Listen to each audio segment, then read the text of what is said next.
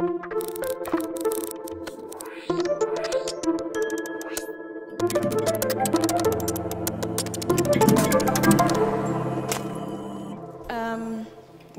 you're going to play music to us, but in a very special way. Could you please tell us what we're going to witness? I can try to. The band you see here on stage is named Borderline, and it's a live improvising orchestra, which means that we don't know what's going to happen in a few minutes. The way we control and try to order this group improvisation is by using an American sign language system called Soundpainting. So it works like this: sound painting. Ah, thank you. So Gustav and me are conductors, and we'll show a series of gestures to the musicians. They will read them and respond to them with music. So for example, if I want two musicians to do exactly the same thing, I'll do like this. I see. And hopefully they'll do it. Let's see. Gustav, could you please explain to us how this plays into today's theme of mirrors? Yes, of course. Well, first of all, the orchestra, of course, mirrors the conductor. But really, mirrors are everywhere in the music, between the musicians, and especially you can see that or hear it probably when someone is playing a solo, and you'll hear the accompanist reflecting on whatever's going on and creating background and contrasts to make the music interesting. Last but not least, of course, as musicians and as an orchestra, we reflect on the audience and whatever the atmosphere is like. And because we create music on the spot, we can actually create an interaction on many levels using our sign language sound painting. So if the audience reacts in some way, you'll try to convey this to the music? We'll see. Wow. Well, you're a part of this. I hope you enjoy Borderline.